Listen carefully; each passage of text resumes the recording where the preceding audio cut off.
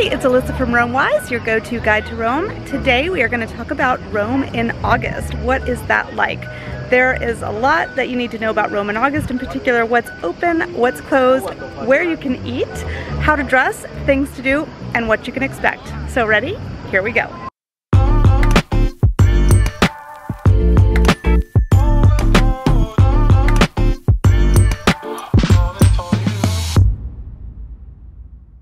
Many people think Rome in August is high season. I'm here to tell you it is not. It is a kind of a mid-season.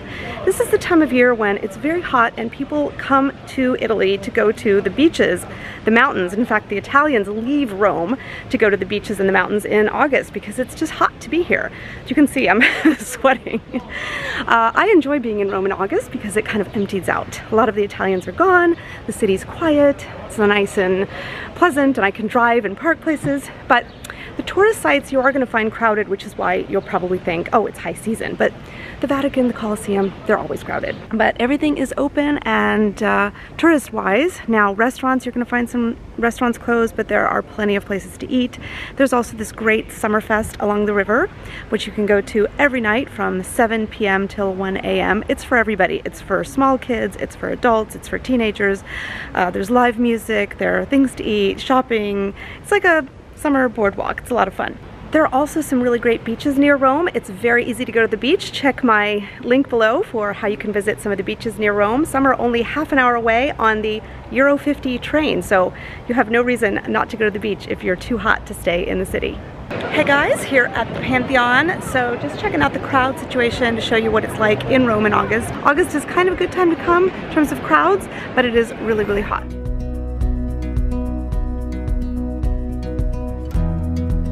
I get asked a lot if you should book things in advance, like the Colosseum and the Vatican, the two most important things to book in advance, when you're coming during a low season, like January. Yes, you definitely should book in advance because you never know, and you're gonna get here, you're gonna be hot, you are not gonna wanna stand in lines, and you're not gonna wanna waste any of your vacation time trying to figure out what to book, when to book, etc. Do this in advance so you have a plan, you know when you're going to the Colosseum, you know you've got a booking, you've got a date and time, and you've taken the stress out of it. If you show up and see that there are no lines and you think, oh, I didn't need to book, well, you know, it's only €2 to book in advance. I think it's worth it to have the peace of mind. So I really recommend booking in advance, even in low and mid season.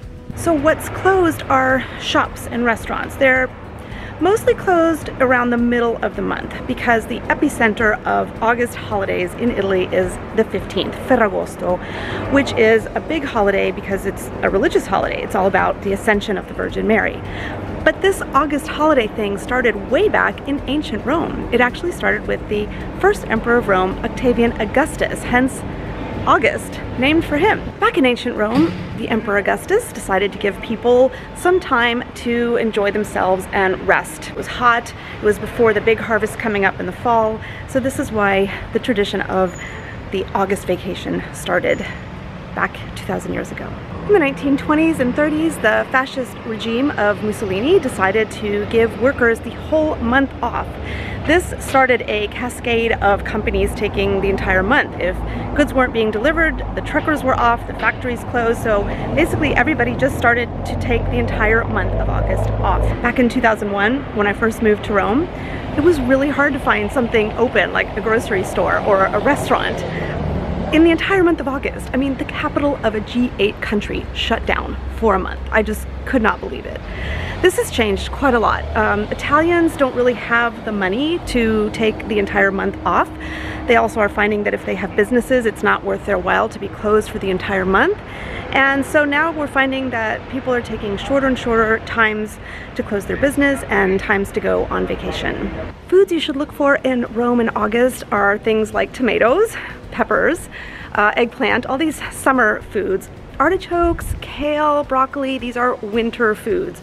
You're going to start finding artichokes in Rome now in August because a lot of places are serving them. They're frozen or they're from somewhere else. They are not Roman because it's out of season in August to have artichokes. But for example, caprese salad, which is buffalo mozzarella with fresh tomatoes. Oh, so good. very summery. It's actually not a great food to have in the winter. Even if we do have tomatoes year-round, they're coming from hothouses. They don't taste the same in the winter. Peppers, red peppers. So there's a really popular dish in the summer. In particular, it's traditional on August 15th for whatever reason. It's chicken and peppers. Very traditional, simple Roman dish, just called chicken with peppers. Pollo ai peperoni. I love this dish. It's very flavorful. Another excellent summer dish, eggplant parmesan. So eggplants are a summer vegetable, and eggplant parmesan is the perfect summer dish if you like that dish. Certainly you're going to find all of the typical summer fruits like watermelon, melons, peaches, etc. Easy to find, very traditional dessert in Rome. When you go out to a trattoria, they're going to offer you, tiramisu and all this, but you can ask for watermelon, which is anguria. You can also ask for melon or berries. There are all kinds of fruity desserts right now because it's just so hot to be eating something creamy and full of dough and pastries. So if you want a nice, typical Roman dessert in summer, get the watermelon. How should you dress in Rome in August? What should you pack? It's summer, it's hot, the days are really humid. Obviously, you want to dress lightly. Cotton, natural fabrics, shorts, sundresses, cargo pants, tanks, t-shirts, etc. You probably don't even really need a cardigan or a light rain shawl, although you could pop those in your luggage. They don't weigh too much. You never know if there could be some chilly evening, although it's pretty rare. The most important thing that you should pack is comfortable shoes. Preferably not flip-flops. These are not ideal for walking around the cobblestone streets that we have in Rome. You're going to do more walking than you think, and on top of it, these streets are really hard on your feet. So bring some sturdy walking shoes. If you like open-toed shoes, which I prefer, just make sure they're like hiking sandals, something sturdy, not something you have to break in. Don't forget to bring a sunscreen, or you can buy it here. Don't forget to bring a hat. Also, a scarf is a great way to cover your shoulders if you want to pop into a church. And make sure that you bring something appropriate for visiting the Vatican and any other holy site. You want to have covered knees and covered shoulders for that. One really helpful item are hiking pants, the kind that have the zip-out bottom. So that is a good option for being able to wear shorts while you're out in the sun, and then quickly put on something to cover your knees right before you head into the Vatican. By the way, I've got pages on the website, Rome in August, what to pack for Rome. You're going to find a lot more information there about how to pack when you're visiting Rome in summer. I also have a video all about how to pack for visiting Rome in summer, so go check it out. I hope you've enjoyed this video all about what to do in Rome in August. If you did, please hit the like button below and subscribe. Thanks so much for watching, and see you at the next video. Ciao for now.